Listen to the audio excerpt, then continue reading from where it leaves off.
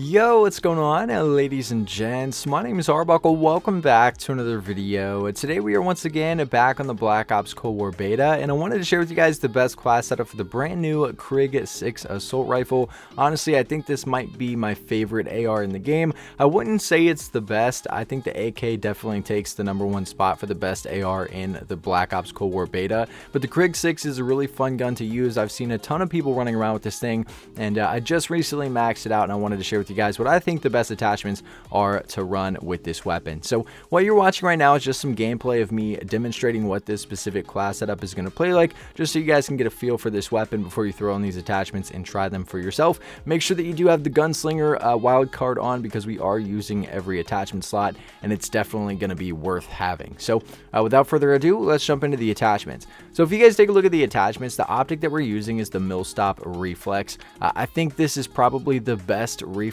out of all of them. As most of you guys know that watch my videos, I think the Millstop is great because of the 1.37 times magnification, whereas a lot of the other little mini reflexes give you a 1.25. So you're getting a little bit more of a magnification boost, and it's essentially just a mini reflex. So the Millstop is what we're using here. The muzzle that we're using is the infantry compensator. This is going to give you a 12% boost to vertical recoil control. Now you're losing an 8% boost to horizontal recoil control here, but we're going to make up for that with an attachment here in a second. So the infantry compensator is what we're using here. The barrel that we're using is the 16-inch Paratrooper, obviously the best barrel to use for every AR in this weapon, with the 100% effective damage range boost, as well as a 40% boost to muzzle velocity. We're just hurting our movement speed a little bit here, which isn't going to be a big deal with an AR. So the 16-inch Paratrooper barrel. The body that we're using is the SWAT 5MW laser. I think this is the best laser to rock with because of the 40% hip fire accuracy boost. Obviously, in those really close quarter gunfight situations, if you run around a corner or through a doorway, you're going to be able to just spray and pray and have a massive boost to that hip fire accuracy, so you'll land a lot more of those shots. So the SWAT 5MW laser. The underbarrel that we're using is the Field Agent Grip. This is going to give us a 6% boost to vertical recoil control. It's also giving us a 20% boost to horizontal recoil control. This is going to be the attachment that makes up for that horizontal recoil control that we lost earlier. So the Field Agent Grip is the underbarrel we're using.